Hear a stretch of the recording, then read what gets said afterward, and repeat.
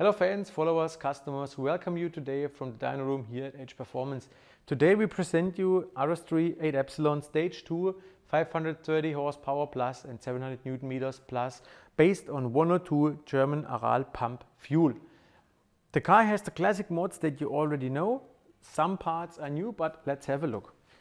We have our known 5-inch 125mm intake system, which is 125mm all the way along, and has a 4-inch turbo inlet going down to the turbocharger inlet side. We have our HPerformance DSG catch tank now also available for the RS3 8 Epsilon. The new air guides that we have in here to get the air directly from the front bumper through this guide to the air filter and prevent it from seeking warm air from the engine. So it is definitively an upgrade worth to any intake, to any open intake you are running.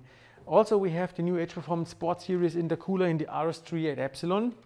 And this is using a different, bigger, stronger, more performing core compared over the TTRS and RS3 DASA and DNWAs, because there's more space available in the front of the RS3. So we choose a bigger core for this application, which is anyways easy, capable of handling 800 and 850 to 900 horsepower. Way no problem for a stage 2, even not for a stage 3, so it's suitable to any application and power level that you want to run here.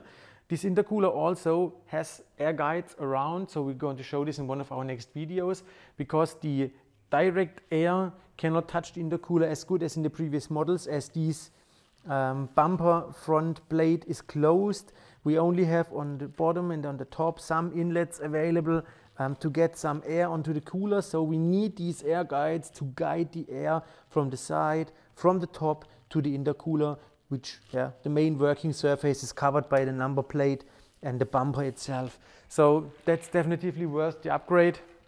And on the 8 Epsilon we will only have the Sport Series available. There is no Race Series, as this Sport Series cooler in this car is so oversized compared to the old models that we definitely see the gains and the increasing cooling capacity already now. What is also very interesting here again is the 4-inch downpipe, the 101.6mm downpipe, as we are going in 101mm directly from the turbo under the car, which is definitely helping any OPF model to get down in exhaust gas back pressure. Normally people only compare power numbers, final power numbers. They see 520, 530 horsepower, but nobody talks about how healthy is it for the engine in this moment. Does it run 4 bar exhaust gas back pressure? Is it running 5 or even more? And we can say that the 4-inch downpipe reduces the exhaust gas back pressure extremely, more than 0.7 bar compared over 3.5-inch downpipe, which is quite a lot. Without affecting the power numbers directly, we see 1, 2, 3, 4, 5 horsepower and 10, 15 Newton meters more, but it's a massive drop in exhaust gas back pressure, and it helps the car definitely over time to perform and to perform and to perform consistent. Good. We are going to measure the car now on the dyno and see the power numbers. You will hear it as well. We have some cameras here and you will enjoy a little bit of 4-inch downpipe sound compared with the stock exhaust system. And then we are going to go on the street and see how fast is this, 100 to 200 kilometers per hour or 60 to 130 miles per hour to run a stage 2. Also interesting for any customer around Germany or worldwide, this stage can be sent into any country. We have the hardware that we can send you. We have the software tunes for any fueling, 98, 100, 102 RON available. That's not a problem. We could even tailor them if you have a special fueling request.